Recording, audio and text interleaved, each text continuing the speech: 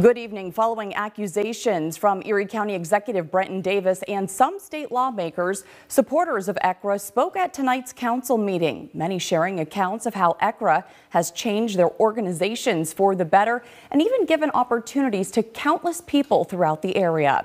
Matt Mathias is in our studio tonight with more. Matt.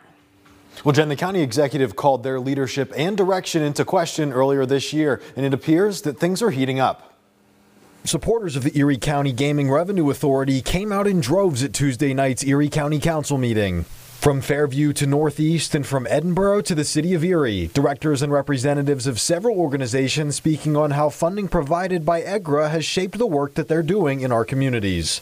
Ecgra has helped PACA with an anchor building grant, but they didn't do so on the first try. In fact, we were initially turned down.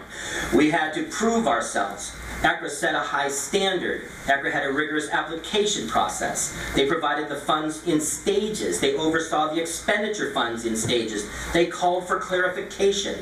Coming to the defense of Ecgra is something those organizations say they feel they're inclined to do after Ecgra recently coming under fire by County Executive Brenton Davis and some state legislators. Those representatives signing a formal request for an audit of Ecgra concerning their operations. Quite frankly, we can't do what we're doing without the Ecgra funds. Ecgra's grant process is a breath of fresh air. It's uncomplicated, it's thorough, it's accountable, and it's apolitical.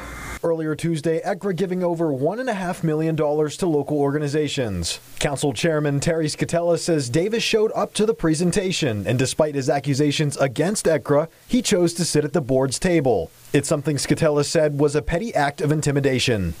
It's bullying. And cowards bully. Right. Cowards don't show up. Right. They walk away from the fight. Right. Well, we're not going to walk away from the fight. Now, the county executive and his administration had no comment on the proceedings tonight, but says they're looking to speak more on the matter later this week. Jen.